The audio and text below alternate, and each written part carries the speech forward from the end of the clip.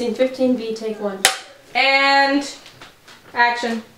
Yeah, I love the band. What are we doing today? We're filming! We're filming our 4th mock film movie. The Wheels. Sorry, Flat tire. Can you summarize the current film? I'll say first how it started. I was in algebra class with one of our actors, Tim, and I said to him, "You would be a terrible children's entertainer." So then a few days later, Keith and I wrote a movie in which Tim plays a children's entertainer. It's called The Wheels, flat tire, and it's about a children's musician group. And it's about like their crazy adventures through the like creation of their band and the breakup of their band. What is your role in making the film? I am the resident composer of Maquillage films. I am the producer, so I work to make sure that we keep on schedule because it's a group of friends working on the movie and we don't normally stay on schedule. I just kind of help around wherever I can, and I draw a lot of stuff and do not a lot of stuff.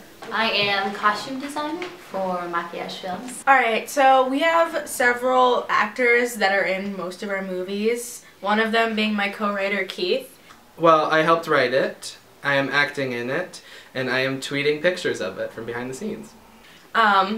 He is an actor, and he always plays a very absurd character. I play second wheel, who's, you know, I mean, look at me.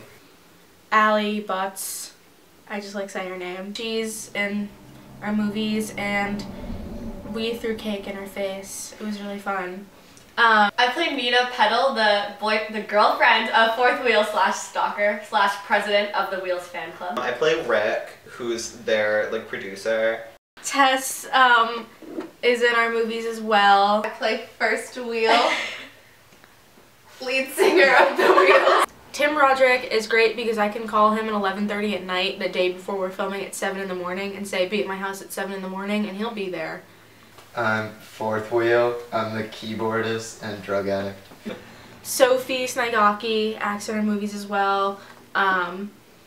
Yeah, she always plays like the normal, nice character that we do horrible things to. He said, like, Devin is making films. When Devin called me up, she was like, "Hey, want to help me do this?" And I was like, "Yeah, let's do it." It's all Devin that like It's starts yeah. it and gets it together. Devin does so much. This is what Devin wants to do. Like Devin wants to make movies, and she's incredible at it, and that's why we just show up and eat her starts food. like She does all the work. Yeah. When I was, I think 10 years old, my parents got me like a nice-ish camcorder, and I just started making movies every single day, and that's when I got into it.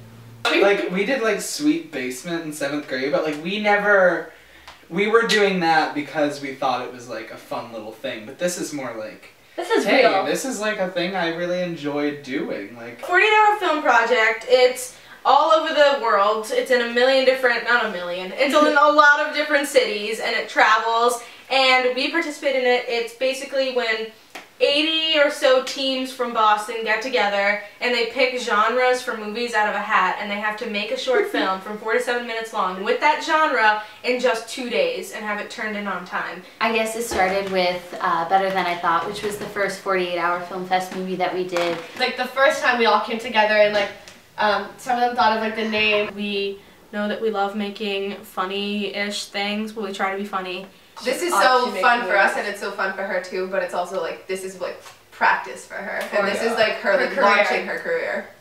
Filmmaking is the only thing I've ever thought about doing professionally. I can't even imagine myself doing anything else. I don't want to be famous or anything. I just kind of want to education, teach people about music. I wouldn't deny the opportunity to write something for a movie, and I wouldn't deny the opportunity to act in one, but it's not necessarily my only goal.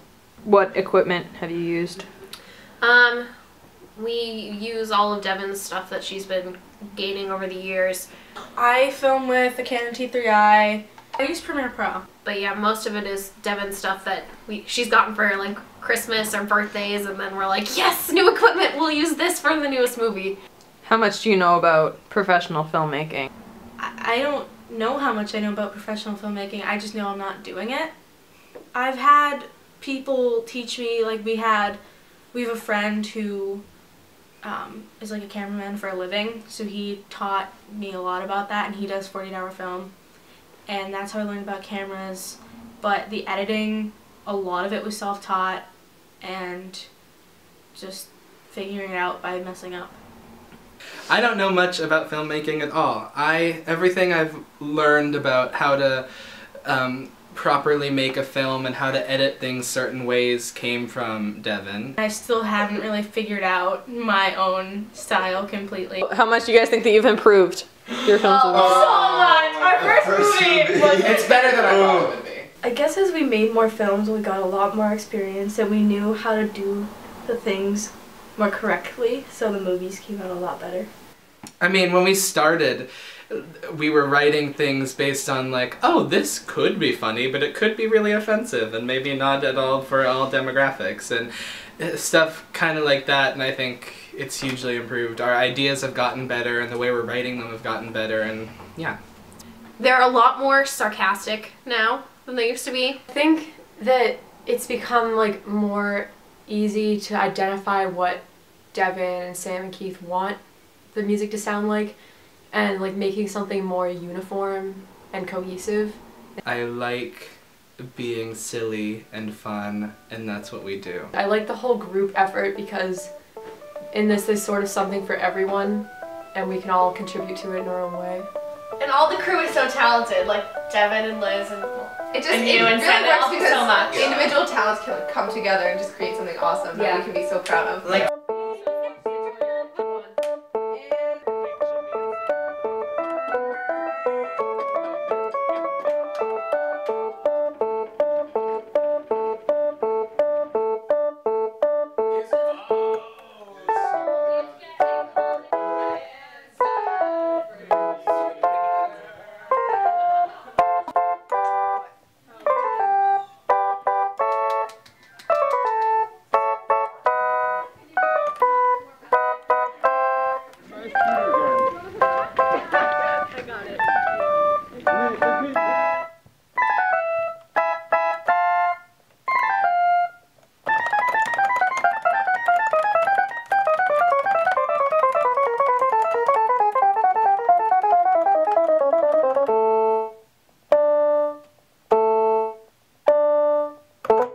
Maquillage.